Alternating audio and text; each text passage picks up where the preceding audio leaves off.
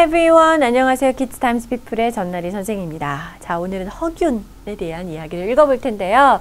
자, 허균이 쓴 거 딱 작품 생각하면 우리나라도 드라마나 영화로 너무너무 많이 나왔던 홍길동전에 대해서 생각할 수밖에 없는데요. 딱 이렇게 모습만 딱 이렇게 슬쩍 그려져 있는데도 알겠죠? 뭔지. 어떤 내용인지 한번 보도록 할까요?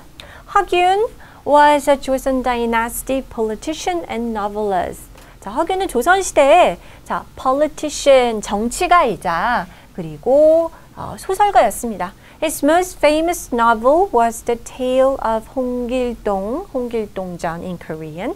그가 쓴 작품 중에 가장 유명한 소설은 바로 홍길동 이야기가 되겠습니다. Born to a noble family but the son of a concubine, he passed the government's high civil service exam in 1594.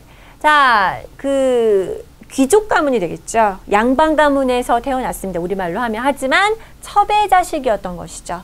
그래서 그가 첩의 태어났는데 결과적으로 이제 공무원 시험이라고 우리가 장원 급제라고 할 때 그냥 탑으로 이렇게 하는 걸 얘기하는데 과거 시험이라고 할 수가 있겠죠. 우리말로 하면은 정부에서 뽑는 최고위 그런 관리를 뽑는 시험에서 1594년도에 파스를 했습니다.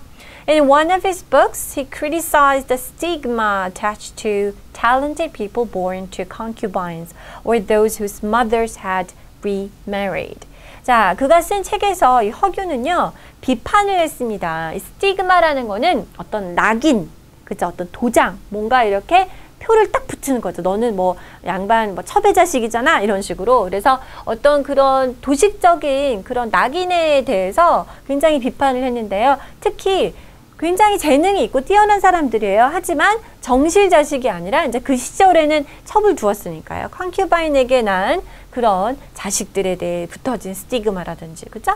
혹은 어머니가 그때도 재혼을 할 수 있었을 거 아니에요. 여러 가지 사정으로. 그런 가운데 그 재혼한 어머니의 아이들, 이러한 사람들에게 붙여진 그 조선시대 때 그들을 바라보는 시선, 이런 것에 대해서 굉장히 비판을 했다라는 것이죠. 책을 통해서요.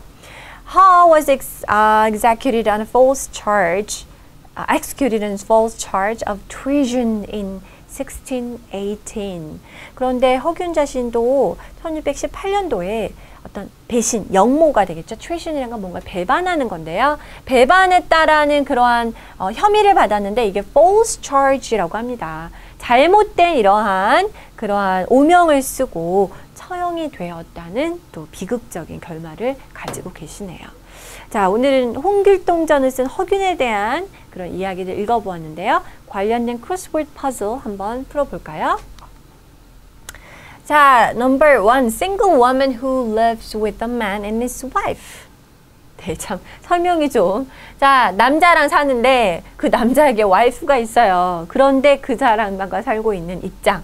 우리가 요즘의 경우라기보다는 이런 여러 부인을 두는 게 허용이 되었던 그 시절, 그죠? 특히 왕에게 있어서는 후궁이라고 하죠. 왕은 그 왕비 외에 또 황후 외에 또 이런 후궁을 거두었던 것처럼, 혹은 어떤 양반이면 또 첩 이렇게 되겠죠. 그런 걸 우리가 concubine이라고 쓸 수가 있겠습니다. 자, mark or sign of shame, 어떤 수치스러운 것의 어떤 표시 혹은 어떤 sign.